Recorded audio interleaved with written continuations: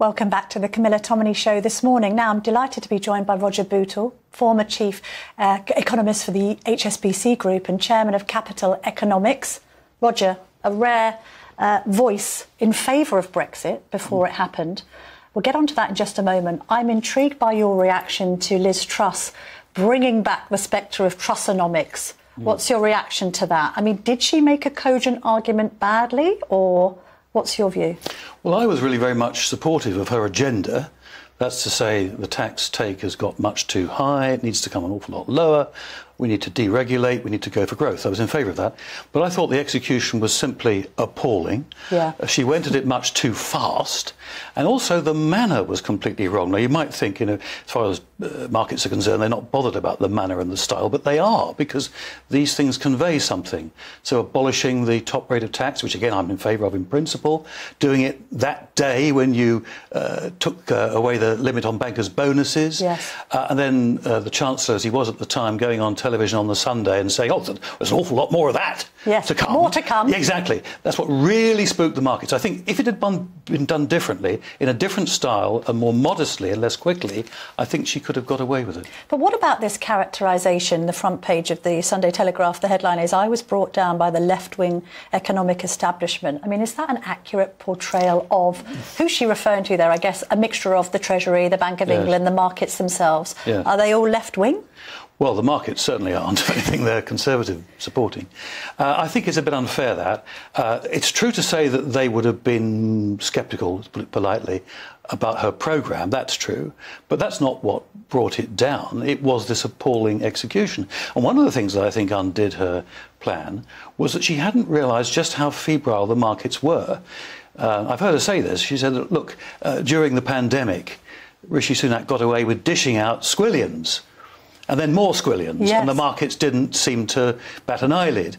And yet these comparatively smaller sums, they did balk at. I don't think she and the Chancellor quite realised how different the market circumstances were. Although, does she make a good point about the OBR putting the government in a so-called straitjacket, in the sense that she makes the point that when Sunak was giving out the furlough cash, there wasn't an OBR forecast.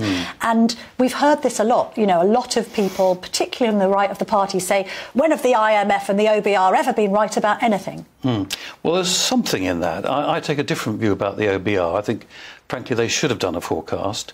And if you were aiming for the long game, which I think they should have been doing, it wouldn't have mattered, I think, so much.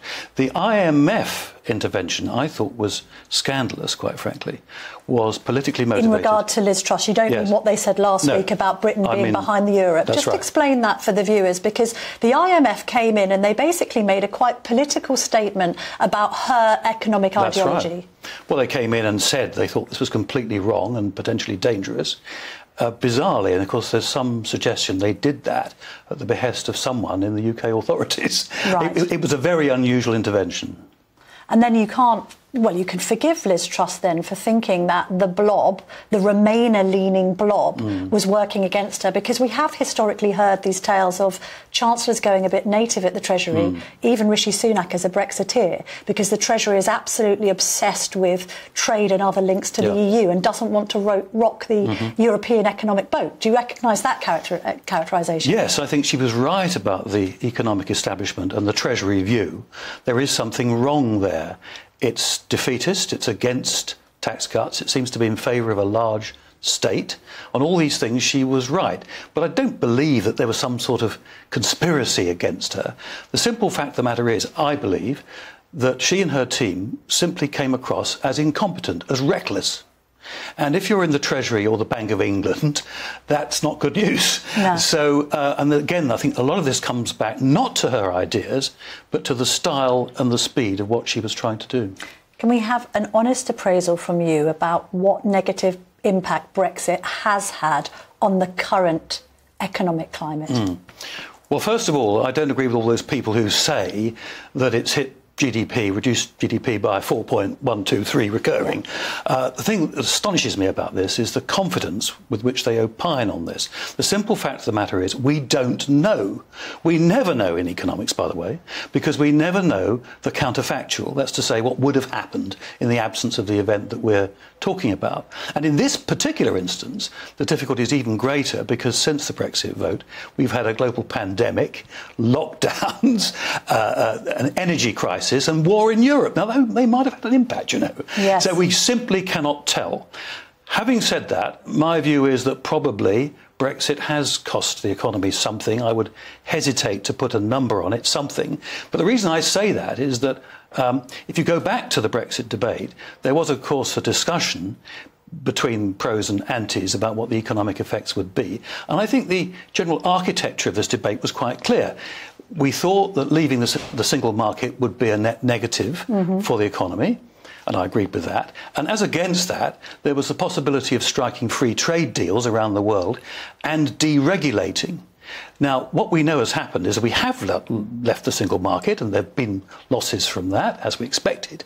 There have been very few trade deals, and in particular not the big one with America, and we've hardly deregulated at all. So I think structurally it wouldn't be surprising to see that the economy's been hit a bit. And do you think it's an error, because it would have been under Liz Truss's watch as Foreign Secretary, not to have secured that trade deal with America, or was it always going to be many years off? I think it was always going to be many years off. It's not going to be easy, even if we get a Republican in the White House. But with a Democratic president, and certainly Joe Biden, it's frankly not on. And we also look at this CPTPP, the Comprehensive and Progressive Agreement for Trans-Pacific Partnership. That's obviously a good thing for the British economy. But again, has the government progress on all this been just glacial?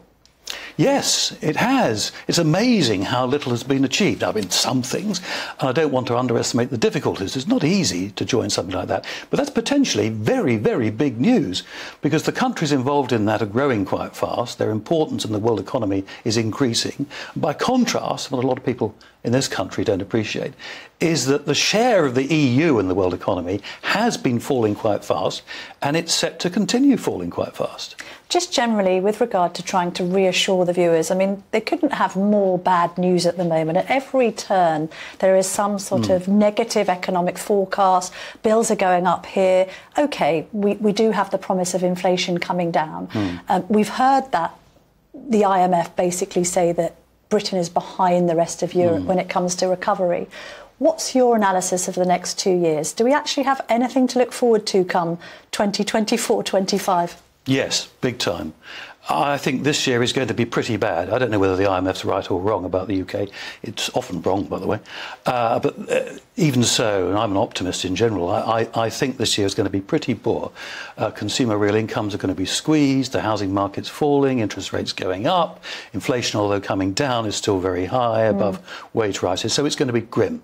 What I think a lot of people don't appreciate is how much better next year is going to be, assuming we don't get intensification of global energy crisis. It's going to be a lot better. Inflation is going to be down, well down by the end of this year, and continue falling sharply next year.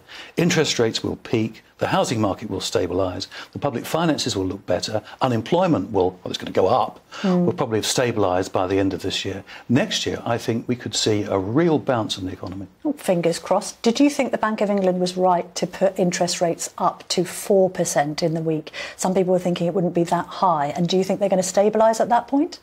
No, I think the bank was right. I've been a hawk on interest rates for some time.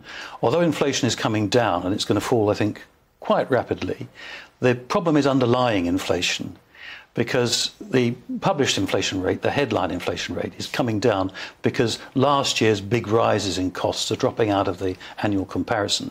Meanwhile, pay rises have been going up. They're running at between 6 and 6.5%. And that's the key to the underlying rate of inflation. The fact is that the labour market is too tight for a variety of reasons. Pay rises are too rapid. And so the bank is going to have to be quite tough, I think, to squeeze the labour market. Not a nice thing to have to do, but it's what you have to do to get inflation under control. We'll get on to wages in just a minute, but just on the bank, I mean, have they presided over catastrophic economic policy for far too long with ultra-low interest rates and quantitative easing? And actually, they're the ones who should be blamed for storing up what we're now faced with, particularly when it comes to homeowners. Where else were interest rates ever going to go but up? Well, I'm not going to bash the bank. I do think they've made some mistakes, but frankly, this was a very, very difficult situation to have to deal with. Now, there are some people, purists, who argue that quantitative easing was completely wrong, we should never have had interest rates that low. I don't agree with them. The fact of the matter is that the economy looked to be terribly weak, and once the bank had got interest rates down to 0.1, which I think the bottom rate, what they had in the locker then was QE. And they had resort to it. I think it was the right thing to do. Their mistake, I would argue, was not to have recognised that the economy was recovering sooner, that inflation was rising quite alarmingly, and that the labour market was much tighter.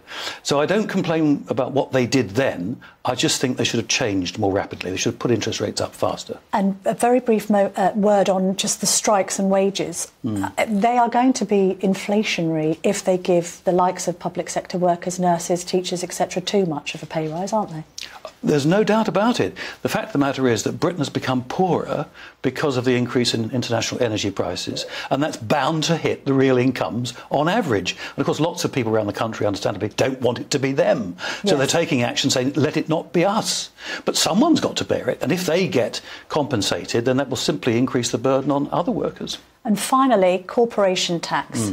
We know how unpopular this rise is, particularly among small and medium-sized businesses who had a terrible pandemic. An extra 6% shaved off profit margins. Should Jeremy Hunt go ahead with that in the budget, do you think? Well, I think not. Again, this is a case in which I think Liz Truss was on the right lines. It's not an enormous amount of money it's raising. It's giving all the wrong signals, particularly when the business world is worried about the consequences of Brexit. I wouldn't be doing it. Roger Bootle, thank you very much indeed for joining me this morning.